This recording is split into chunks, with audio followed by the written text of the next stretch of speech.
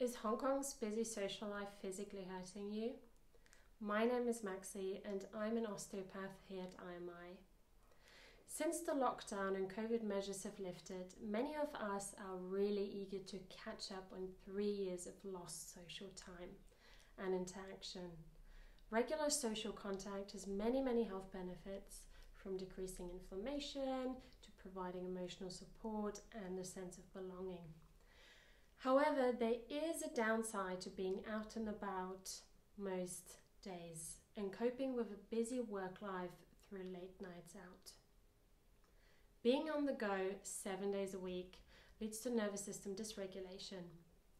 And that means that your nervous system is constantly on the go, also known in a state of fight or flight, without much chance to rest and recover.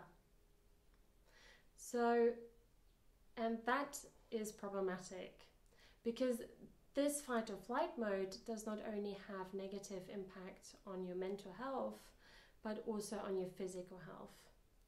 And that includes pain.